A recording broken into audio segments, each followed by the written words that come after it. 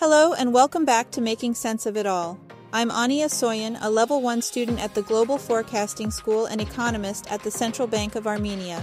Today's episode is part of our special series where we take you behind the scenes of our new paper, The Endogenous Policy Credibility Model, Adapting Monetary Policy Frameworks for Risk Management and Avoiding Dark Corners. In this episode, we'll share how we use responsible AI to refine our work, read the title, abstract, and introduction of the paper word for word, and then move forward with key insights. But first, let me talk about how AI plays a crucial role in the writing and editing process. One of the biggest challenges when writing a paper is the editing process. After reading the same paragraphs over and over again, it becomes easy to overlook errors or lose sight of whether the message is clear. This is where responsible AI becomes invaluable. We use AI tools to convert our drafts into voice format, allowing us to listen to the content. Hearing the paper read aloud provides a fresh perspective. Does the argument flow logically? Are the key points emphasized clearly? Does anything sound awkward or need rephrasing? By listening to the paper, we can pinpoint areas for improvement in ways that reading alone can't achieve. This method not only enhances clarity but also ensures the message resonates with a broader audience, from policymakers to researchers. AI doesn't replace human judgment, it augments it. It's part of the responsible AI approach that we're integrating into our work, not just for paper writing, but also in supporting central banking and education. Before we dive into the paper, let me remind you of some exciting events coming up. This week, we'll be at a workshop hosted by the National Bank of Georgia, focusing on the prudent risk management approach. Next month, on January 23rd, 24, we'll gather in Armenia for a major symposium featuring Bill White, who will share his insights on improving the prudent risk management approach. On January 25th, the symposium will highlight the role of AI in central banking and education, with Kush Wadwa delivering a keynote speech. Mark your calendars, you won't want to miss these events. Now let's move to the heart of today's episode. I'll read the title, abstract, and introduction of our paper, The Endogenous Policy Credibility Model, Adapting Monetary Policy Frameworks for Risk Management and Avoiding Dark Corners. Title, The Endogenous Policy Credibility Model, Adapting Monetary Policy Frameworks for Risk Management and Avoiding Dark Corners. Authors Douglas Laxton, Heika Zagityan, and Shalva Makatrishvili. Abstract.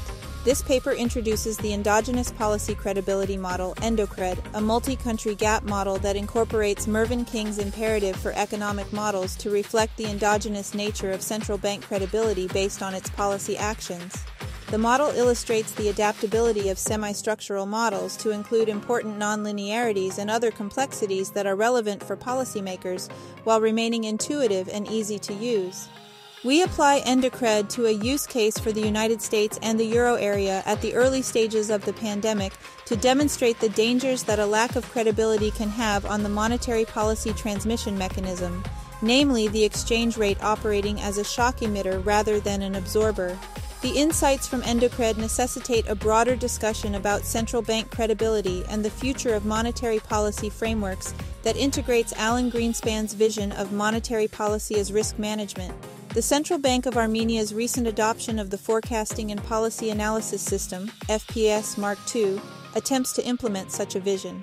The new approach advocates a shift from baseline projections to a scenario-based strategy, as Ben Bernanke has recommended in his 2024 Bank of England review.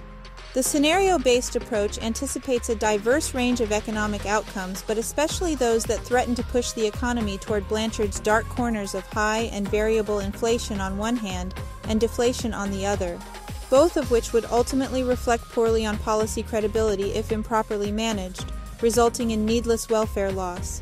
We end with a scenario exercise exploring a future where underlying inflation in the U.S. turns out to be higher, and the Fed delays a policy response, allowing inflation expectations to ratchet up, weakening central bank credibility and generating a more aggressive policy response. Introduction. We need models in which the credibility of a central bank is endogenous to its actions. Mervyn King, The Quest for Nominal Stability, Lessons from 3 Decades with Inflation Targeting, Sveriges Riksbank, May 2024. The summer of 2021 vividly illustrated the dangers of relying too heavily on baseline assumptions under conditions of uncertainty. Central banks, including the Federal Reserve, adhered for too long to the narrative that inflation was transitory, delaying decisive policy actions that could have mitigated inflation persistence. Critics such as Larry Summers highlighted these missteps at the time, emphasizing that the reluctance to respond to growing evidence of persistent inflation risks allowed inflation pressures to build. As Summers noted, the costs of inaction would likely exceed the risks of over-tightening. These warnings foreshadowed the difficulties central banks later faced in re-anchoring medium-term inflation expectations and combating inflation premiums embedded in sticky price and wage-setting behavior. The prudent risk management approach developed at the Central Bank of Armenia, CBA, directly addresses the challenges revealed during this period.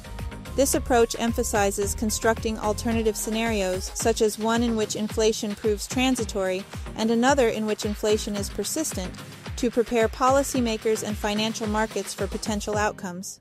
By evaluating the costs of delayed responses under each scenario, the approach ensures that central banks are positioned to act decisively when evidence points to inflation persistence. Preparing financial markets for such possibilities enables faster adjustments and reduces the risks of credibility erosion. That's all for today's episode. In the next installment, we'll break the paper down section by section, exploring the details of the Endogenous model, its applications, and what it means for central banking today. As always, if you found this episode insightful, please subscribe, share, and leave a review.